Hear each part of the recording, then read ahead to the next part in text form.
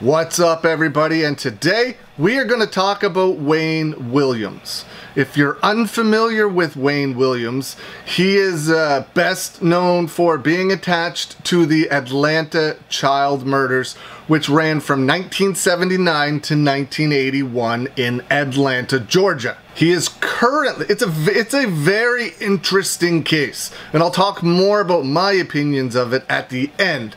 But Wayne Williams right now is convicted and serving life in prison for the 1981 killing of 2 men in Atlanta. And police believe he is responsible for at least 23 of the 30 murders that took place, mostly involving children, from 1979 to 1981. However, he was never tried for the other murders. Again, most of them were children, and the case was closed. But in 2019, the case was reopened. Now, the reason why he was never tried for any of those child murders is that they could never prove it. They could never gather enough evidence to try him for those murders. But he is wildly, or at least was at the time, wildly suspected as committing all of those murders. Now, this brings us, like I said, to 2019, when the case was reopened. The Atlanta Police Department announced in 2019 that they were going to reopen the case and do some DNA testing. And now this next part is according to reporternewspapers.net, and I will link it in the description below so you can go have a read of the entire story for yourself. Now, this story was posted January 21st, 2021, so a couple of months ago, and this is the latest I could find on this case, the most recent I could find on this case.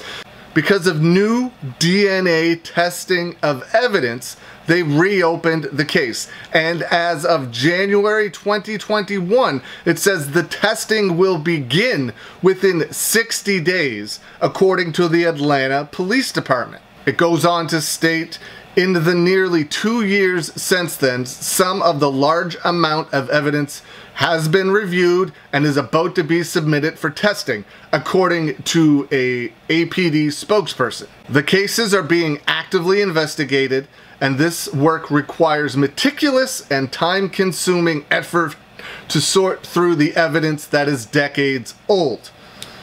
The investigation team advises that evidence for DNA testing has not yet been submitted to the crime lab, but they plan to begin hand carrying it for DNA analysis within the next 60 days.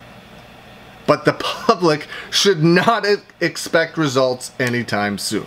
Of course, that does take some time. Originally, when I watched my first set of documentaries on Wayne Williams, I thought, without a shadow of a doubt, that he was guilty, that he committed these crimes. Lock him up and throw away the key. I thought that for sure he did it.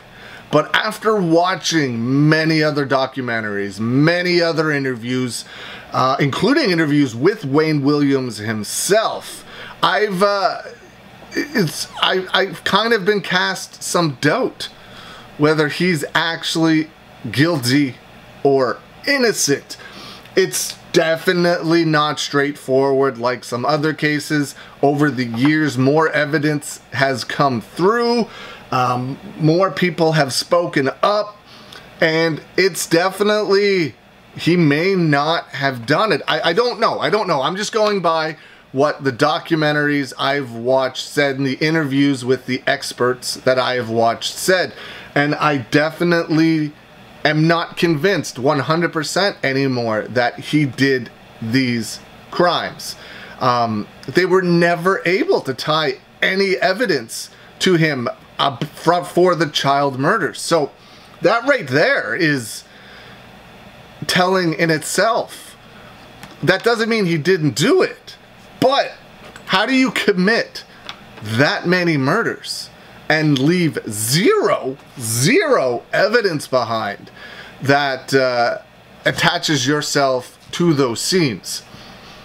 I mean, it's possible, but not likely, right? Especially in 1979. One of the big rumors is that the Atlanta officials covered it up and blamed Wayne Williams because of it was actually crimes that the KKK was doing, and they did not want to start a race war. That theory, there's a lot of information out there about that theory, and it is definitely plausible. If you're unfamiliar with this case, there are a whole bunch of documentaries out there, and the second season of the Netflix show Mindhunter focuses on the Wayne Williams case as well. So if you haven't seen that, go give it a watch, but then go watch other documentaries. Don't just watch Mindhunter and make your mind up. Do your research if you're interested in this case, and watch all of the information out there, because I think it will definitely change your mind, or at least cast some doubt as to whether he did it or not. Like I said, I know definitely for me, there's definitely doubt in my mind. There's even parents out there of the victims, of the children themselves, that do not believe Wayne Williams was the one that committed these crimes. So it's definitely an intriguing story. Hopefully we get some news about that DNA testing. I mean, the 60-day time frame has elapsed, but that doesn't mean that they have finished the testing yet. So hopefully sometime soon we'll get some information on what they found with that DNA testing, whether it links to Wayne Williams or not. It'll be very interesting to see the results. Thanks for watching, and I'll see you guys again soon.